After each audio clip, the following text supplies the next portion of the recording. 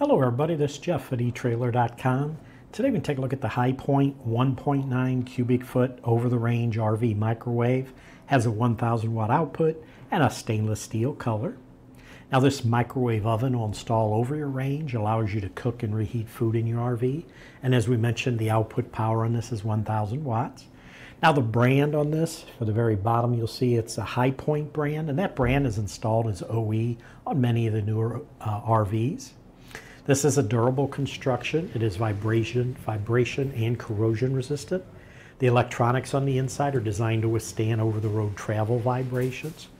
Now I did want to show you, if we zoom in, the LED display here, and I do want to plug it in to show you a few features it has.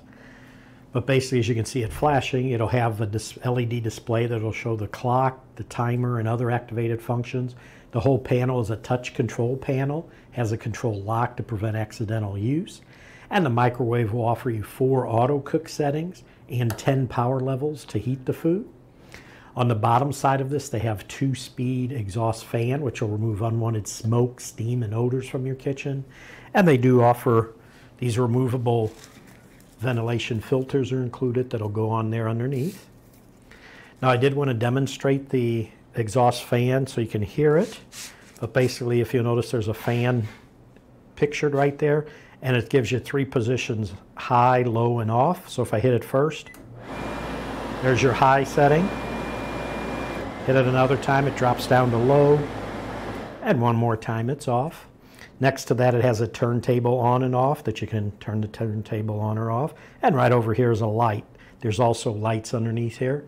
The 2 surface lights underneath here will provide illumination onto your counter below when it's installed. And as we mentioned, those 2 removable filters will catch the grease when you're cooking on your range. Just to show you what we're talking about, pop up an insert. There's a picture of it from underneath with the lights on. So there you can see the 2 lights that light up, and then right behind them are the filters we're talking about.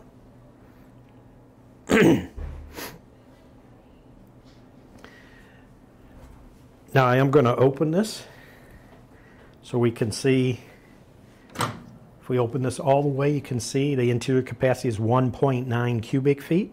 Has a nice glass turntable that's 13.5 inches in diameter.